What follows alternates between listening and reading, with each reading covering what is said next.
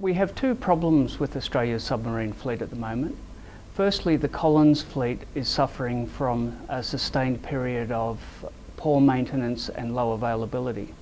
And secondly, we're facing a future in which the Collins might go out of service before its replacement is ready. Even if we bought a submarine off the shelf, it can take 10 or more years before we would have half a dozen of them. And if we set out to build our own, it's useful to look at the Collins as a benchmark. The Collins project was first approved in 1982, and the first boat was in the water in 1996, 14 years later. The fleet wasn't available until 20 years after the approval of the project.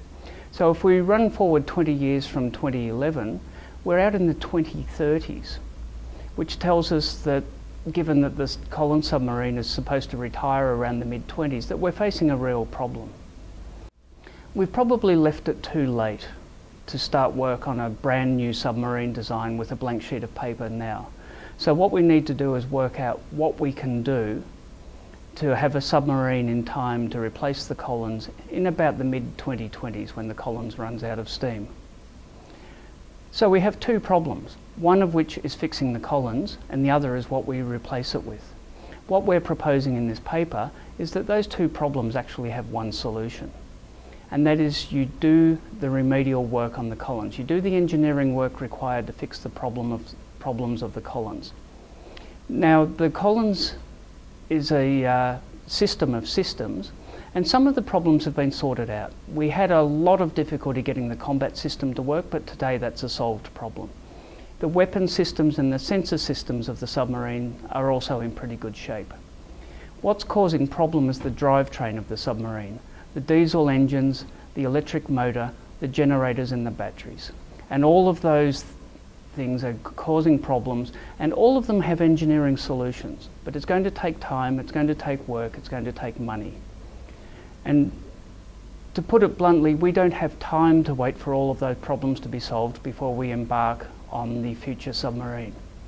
So what we're proposing is that the future submarine could be an evolved Collins. You do the engineering work to fix the Collins, but by doing that work, you gain the knowledge, you prove the systems that can go into the future submarine. So that the future submarine is a Collins Mark II, it's an evolved Collins. And you do it sequentially.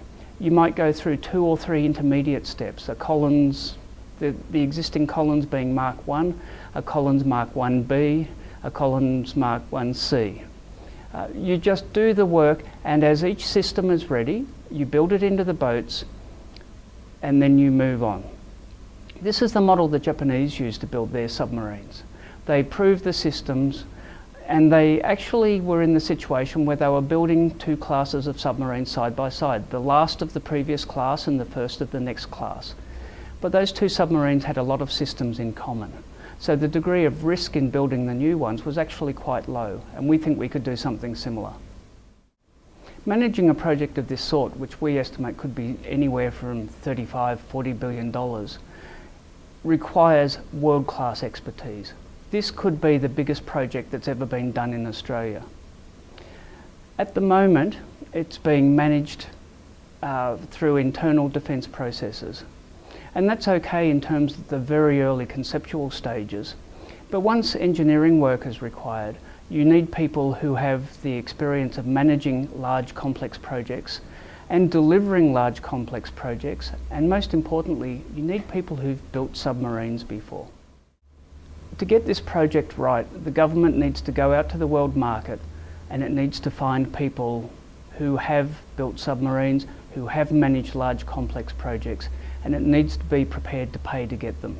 These people won't be cheap, but they may be a very sound investment for what will be the largest military project we've ever done.